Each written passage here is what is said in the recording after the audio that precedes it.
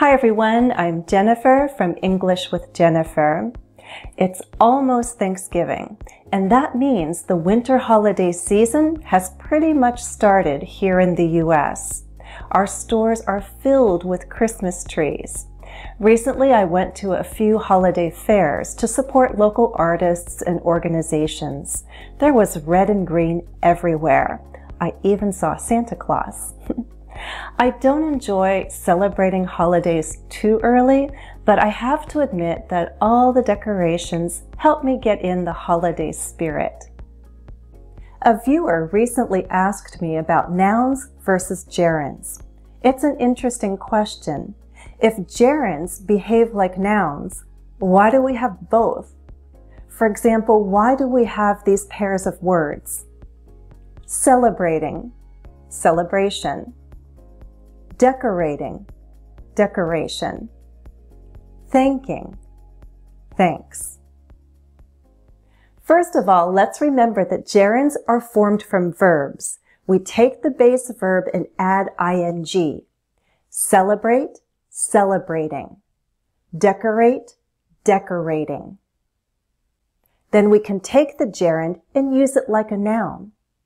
Celebrating holidays is important in my family.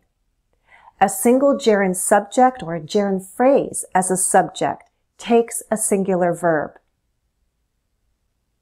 I don't like celebrating too early.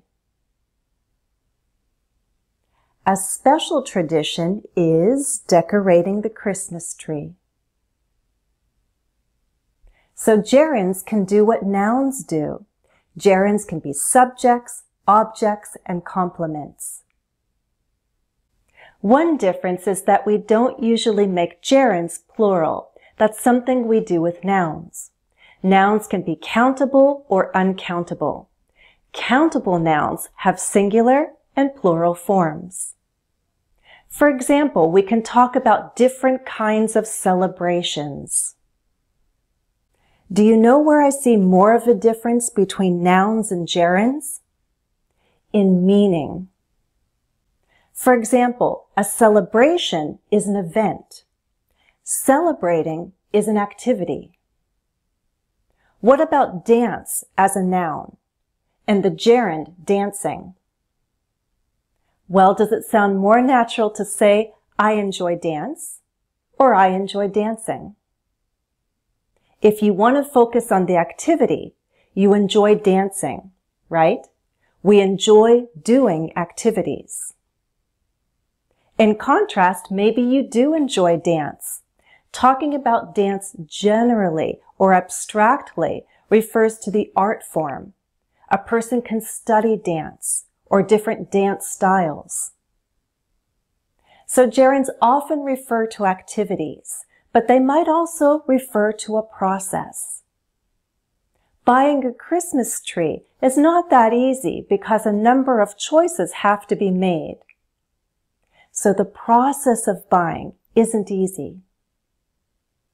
Although I just said that an uncountable noun like dance can be used in an abstract way, a countable noun, a singular noun, can be used to refer to a single instance. In high school, I was invited on a special date. I went to my first Christmas dance when I was 15. The dance was an annual event, and I'm referring to the one time I went. It's a specific instance. In contrast, when I say I enjoy dancing, I'm referring to the activity and the experience in general. Consider these examples. I made an important discovery at that dance.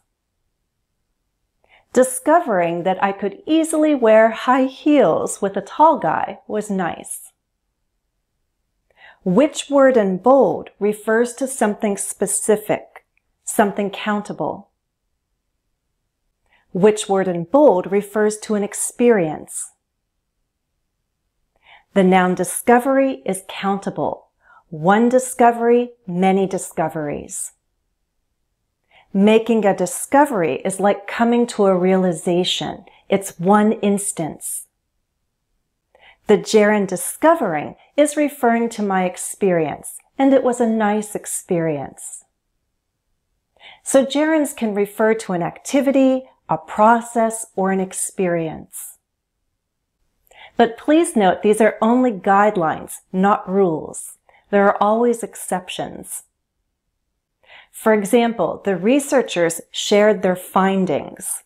Their findings means their results, their specific discoveries. I'd like to invite you to take a quiz. Let's find out if you understand when to use a noun and when to use a gerund.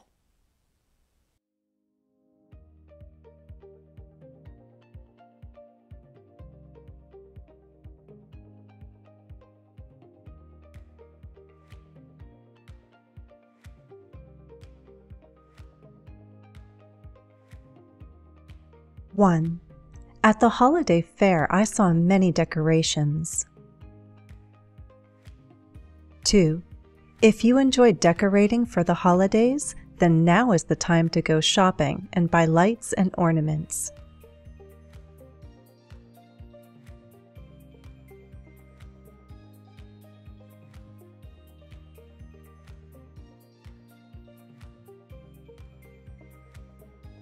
3. The weather is beautiful. Let's take a walk. 4. They say walking is good for your health. 5. My day includes a few walks with the dog.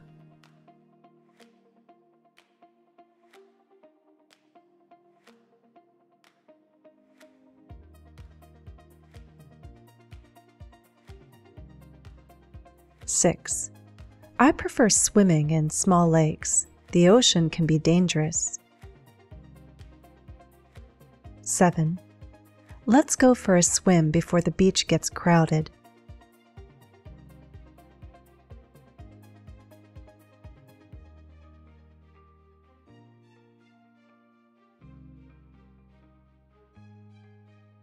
8. I need at least 7 hours of sleep. 9. Sleeping for too long can make you feel unfocused.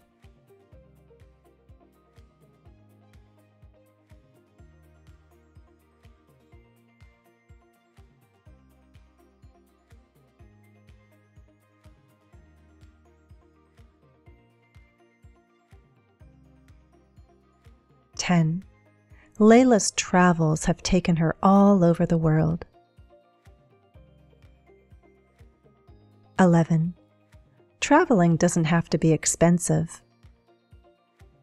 Travel is also acceptable.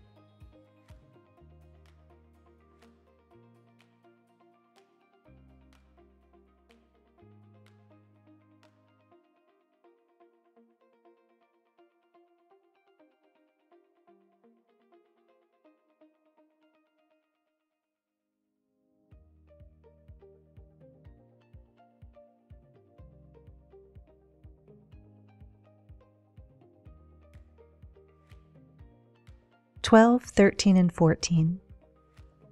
Don't make the mistake of friending everyone you meet on Facebook. Why do you need 500 friends? Do you have time to nurture your friendship with that many people? 15. Everyone could use a good friend in difficult times. That one person can make all the difference. How did you do? Would you like another challenge? Choose one of these pairs of words, create your own examples, and share them in the comments.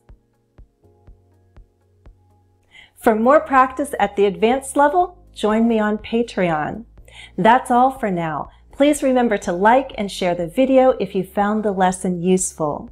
Remember, you can join as a member of my YouTube channel to study beyond my videos.